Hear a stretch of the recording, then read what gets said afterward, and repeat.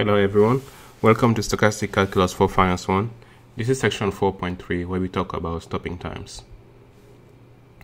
So first, we will start from example. We have the example we have seen in section 4.2 where we had really like an American put option with this payoff. So basically the strike price of the American put was 5. And so this is the trade that we used in that example, the different value that the stock price can take. And when we try to price this option, we will use this trade and find that the option value is 1.36 at the beginning. And we have seen from the example in section 4.2 that at the beginning, if the first coin toss results in a tail, then the owner of the option should really exercise this option, right? Otherwise, they will miss an opportunity to exercise the option at the optimal time. And we have seen that if basically they get the head at the first coin, then they shouldn't exercise. And it makes sense they should not exercise, right? So the stock price is 8. So 8 minus 5 minus 8 is negative. So it doesn't make any sense to exercise at this point in time. Just wait and maybe you'll make money out of this option.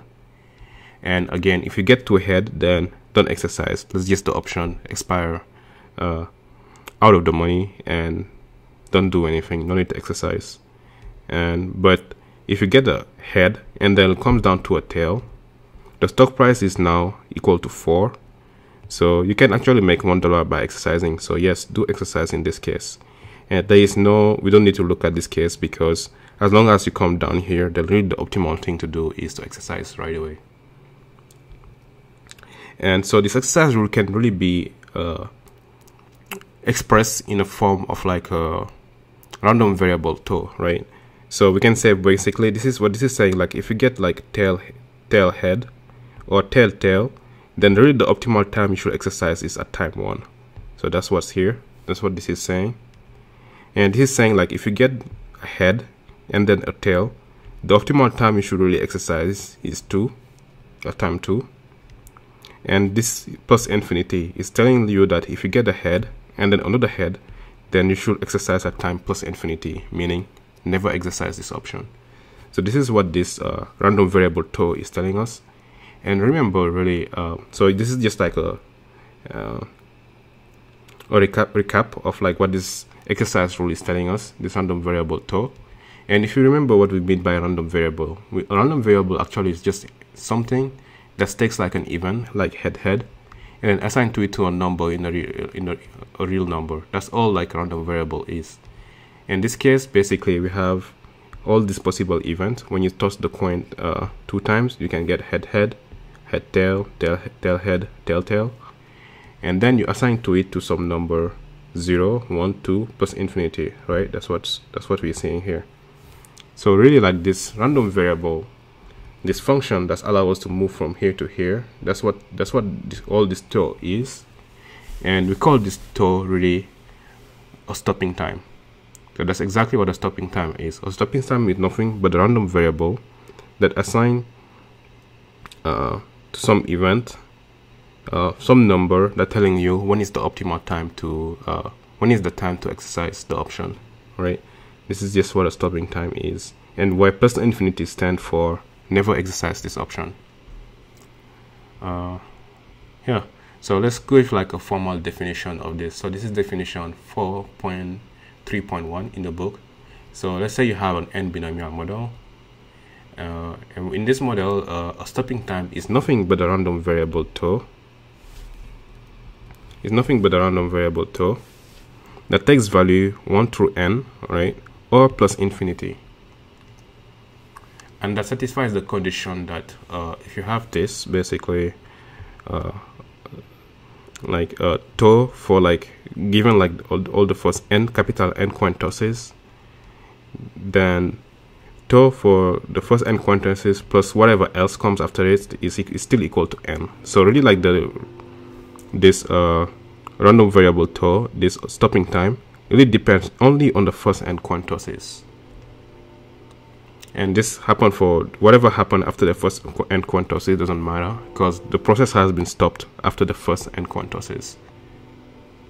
And this is what it means, right? The that if stopping occurs at time n, then the decision is made based only on the information available at time n. Anything after n, anything can happen, it doesn't matter at all. Also, whenever we have a stochastic process that we call, let's say, yn, we can define really a stopping time, and we have also a stopping time too.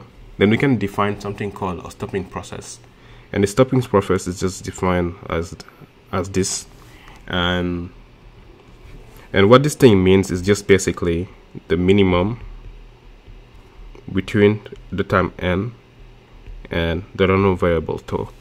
And so I will give a more example of what this means. But for example, if n is equal to 2, and then tau, let's say this is after 2 coin tosses, right?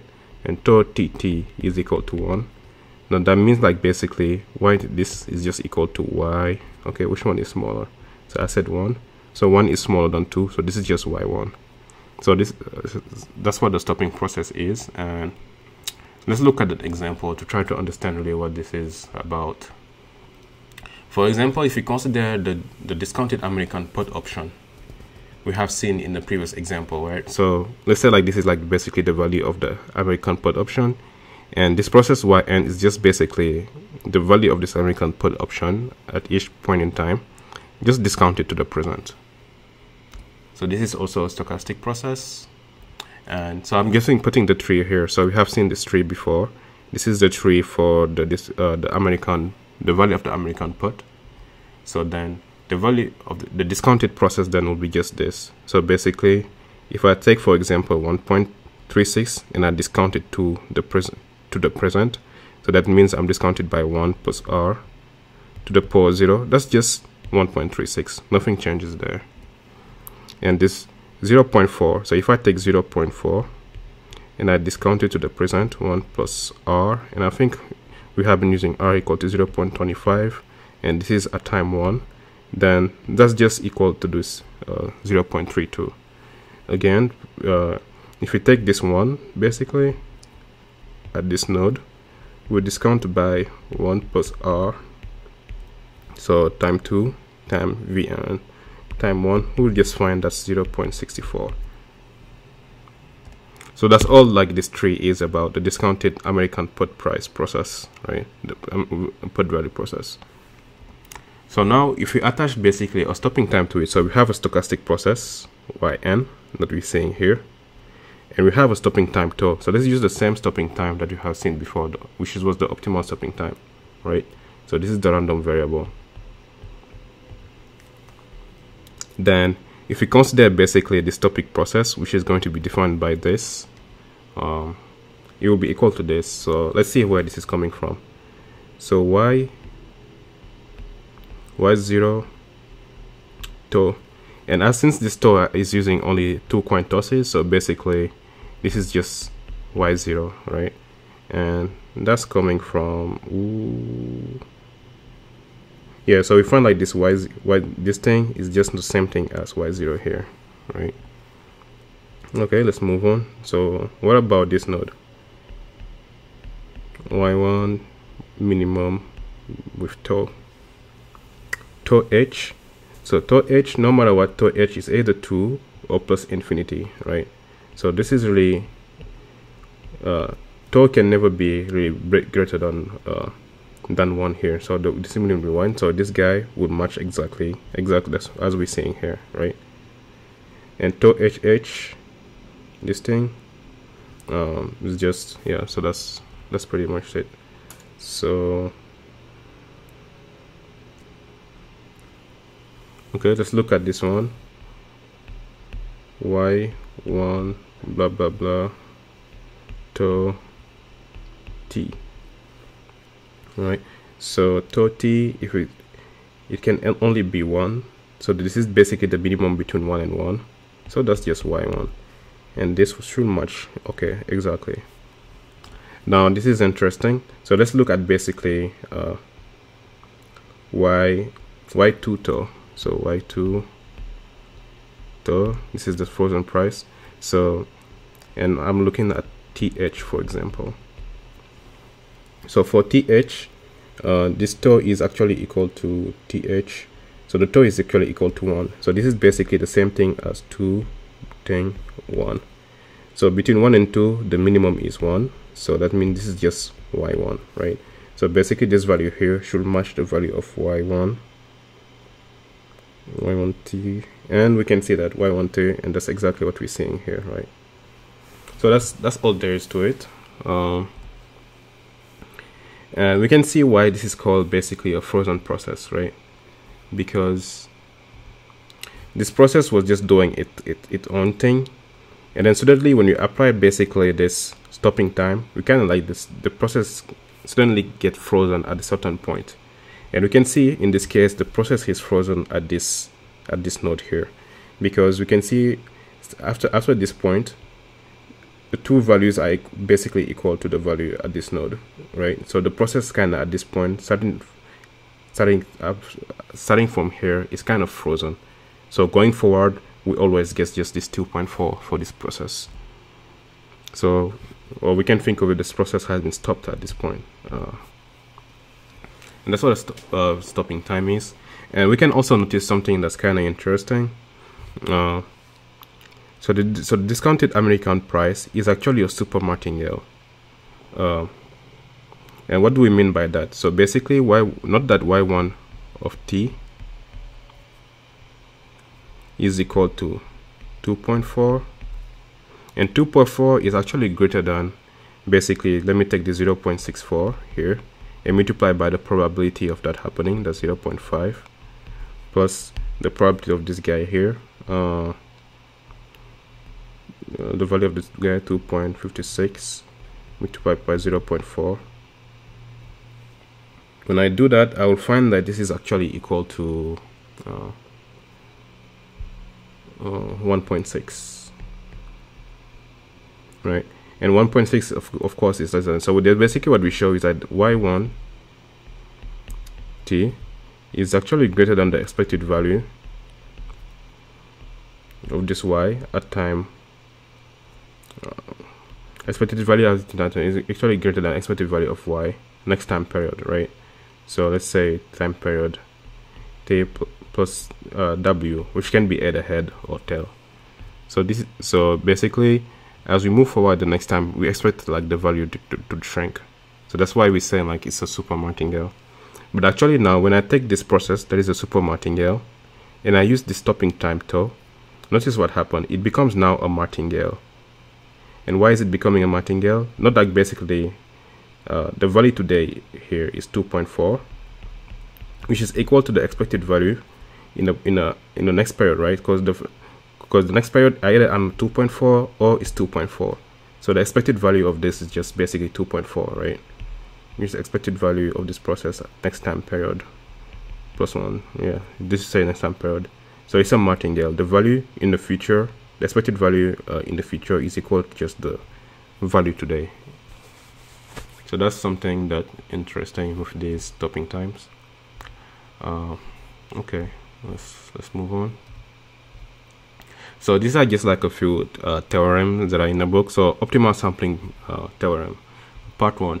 So this is very simple. A martingale stopped at the stopping time is a martingale, and nothing too deep here. The Supermartingale stopping at stopping time is a Supermartingale. A submartingale stopping at a stopping time is a submartingale. I'm not going to prove this, and so we can say the one. So let's if we consider xn to be a stochastic process and tau be a stopping time, then if xn is really a martingale, then this relationship holds, and I will show very quickly why that is. And if xn is a supermartingale, then we have this thing holds, and if it's a supermartingale, this thing holds. And actually the proof of this is not too hard. Let's basically let's for example look at this property here, right? So if xn is a supermartingale, what does that mean? If xn is a supermartingale, then it means it has a tendency to go up, right? So if n is greater than m, that means basically the expected value of this random variable at time n is expected to be greater than the expected value of this process at time m. That's all there is to it, meaning that it's a supermartingale.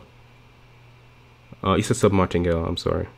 So submartingale means the process has a tendency to go up as time passes by.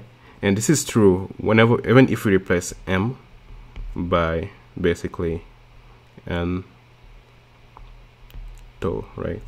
Where tau is a stopping time. So maybe it has been stopped before even we reach the time n. So that means expected value of this random variable at time n can be greater than or equal to the expected value of x and tau. And I believe that's what we asked to show here. So we show that the expected value of xn here is greater than or equal to this guy here, and that's all there is to it. And it's the same thing with a martingale. So we say like a process is a martingale if I have any time n which is greater than m, I expect this to stay stable, right? So that means the expected value of this process, which is a martingale at time n, I expect this to be equal to the expected value at time m, right? I don't expect it to drift or do anything crazy like that.